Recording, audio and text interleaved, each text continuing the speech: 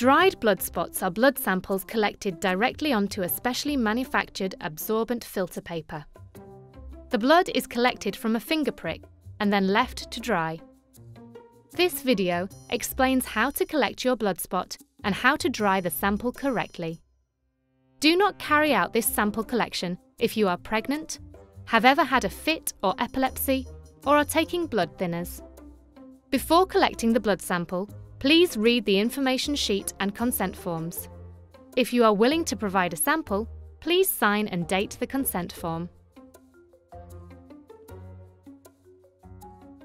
Wash your hands in warm, soapy water. This will help to stimulate blood flow and make the sample easier to collect. Dry your hands thoroughly with a clean towel. Choose a finger from which to collect the blood sample. You should use a finger from your non-dominant hand. It is easier to collect the sample from the middle and ring fingers.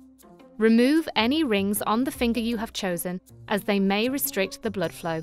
Use the alcohol wipe provided to clean the selected finger. Allow the alcohol to dry completely before taking the sample. It is best to collect the blood sample when you are sitting down. Open the packet of moist wipes provided. Take one of the lancets provided. Make sure that the sterility cap is on the lancet. This ensures that the lancet is sterile for you to use. Do not use the lancet if the sterility cap has come off. Twist and remove the sterility cap to break the seal. The lancet is now ready to use.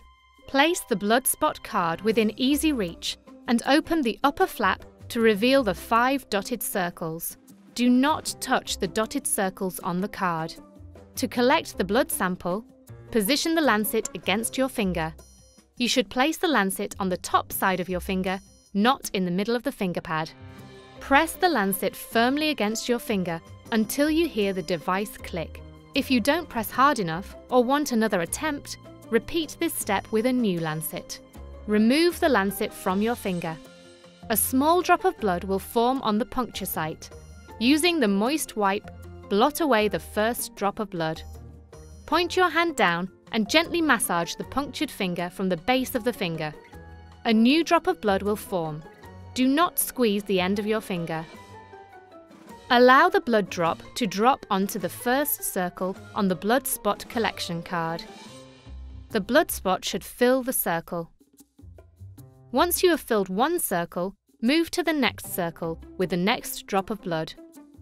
Do not touch your finger to the card or rub the blood on the paper. Each drop of blood should go in its own circle. Do not top up a circle with more blood if the first drop does not fill it. Don't worry if you miss the circle and the blood drop falls outside the dotted line.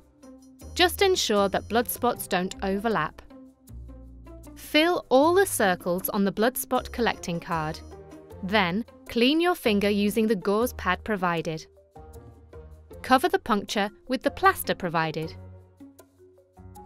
Dispose of the lancet in the sharps tube provided.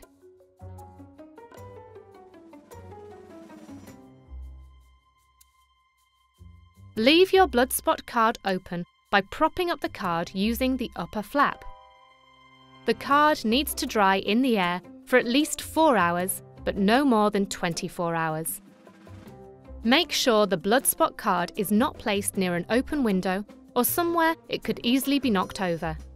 Do not expose the blood spot card to direct sunlight or place the card close to a radiator or in an airing cupboard. When the blood spots are dry, they will turn a uniform brown colour with no red areas. When the blood spot card is completely dry, fold down the cover as shown on the card.